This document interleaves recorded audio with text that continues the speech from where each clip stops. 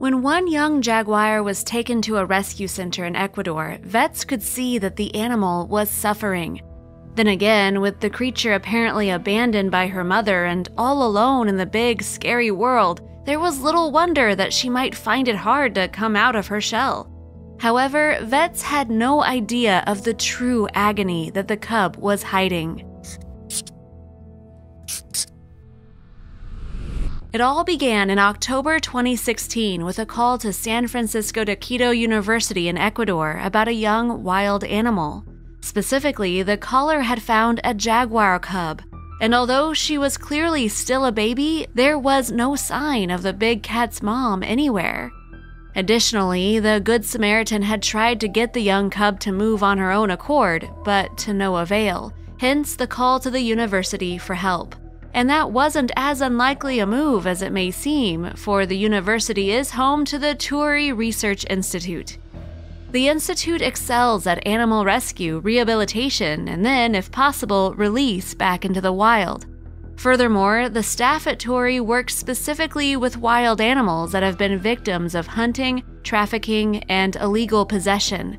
Since its establishment in 2012, then, the institute has been instrumental in helping thousands of creatures return to their natural habitats. Every week, we receive wild animals from all over the country who are victims of indiscriminate hunting, veterinary student Veronica Cabrera told the Dodo in November 2016.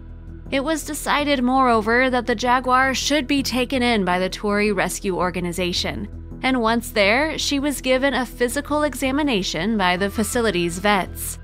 They quickly learned that the little jaguar was paralyzed in all 4 legs, yet they had no idea why. She would need an X-ray then, but this was something that would take time to organize. In the meantime, though, the year-old cat's ailments remained a mystery. Indeed, from the offset, little was known about the young cat. We don't know exactly what happened because villagers don't want to give information, but she was found next to a palm plantation without her mother, Cabrera told the Dodo. Therefore, medical staff had little option but to wait until the X-ray results came before confirming a plan of action. And when the vets finally managed to X-ray the jaguar, they discovered that she had been carrying an enormous and painful secret. In fact, the scan showed that she had an incredible 18 bullets inside her body. Furthermore, 2 of them, most worryingly, had damaged the cat's spinal cord. "We suppose they were too close to the plantation and were shot," Cabrera said. In a desperate act to help the poor cat then, the vets decided to operate. Indeed, they would do everything in their power to help the little jaguar they named Diara. However, the operation showed that the bullets were lodged deep into Diara's bones. This meant that another procedure would have to be attempted in order to remove them all. And after that, the young jaguar would need to undergo months of physiotherapy. In the meantime, the facility's staff helped spread the news of Diara's story to the general public.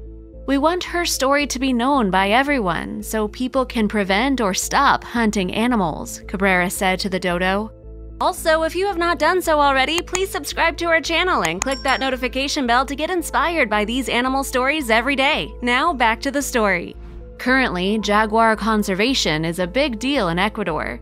Indeed, some say the country may have the highest population of jaguars in the world.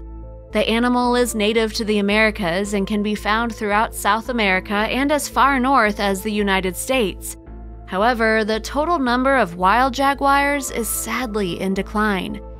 Still, jaguars aren't yet considered to be an endangered species, rather they're deemed as near threatened. Risks to the animal's existence include deforestation, poaching, and fragmentation of their habitat. Jaguars have also been known to be shot by farmers when they get too close to livestock or crops, as may have happened in Diara's case.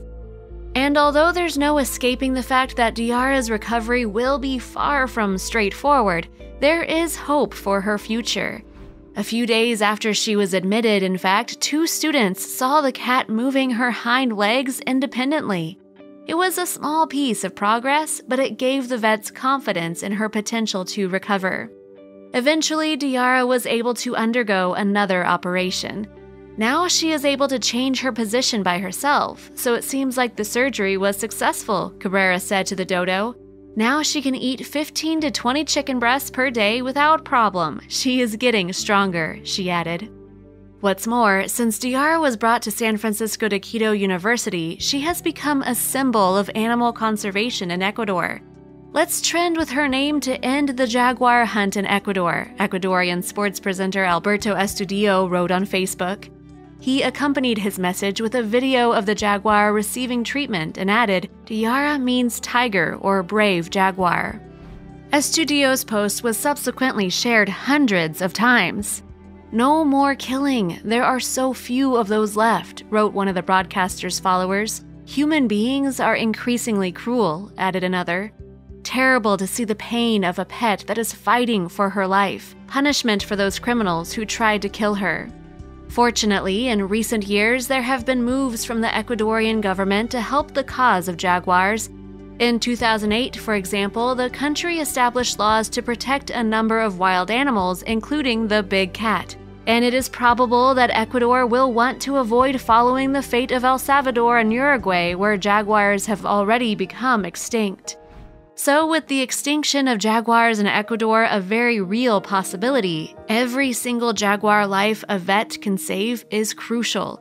And although it's still too early to predict what the future has in store for Diarra, there have been positive signs that she will find her strength again. Indeed, in an update posted on November 7, 2016, Estudillo shared the fact that after more treatment, Diarra had regained some sensitivity in all 4 paws. And while he cautioned that review and treatment is complicated for obvious reasons, he also added that doctors are looking for the best way to stay positive for the jaguar. Here's hoping then that Diarra makes a swift and full recovery. If you liked the video, please give it a thumbs up and consider sharing it with your friends and family. Thanks again, and we'll see you in the next one.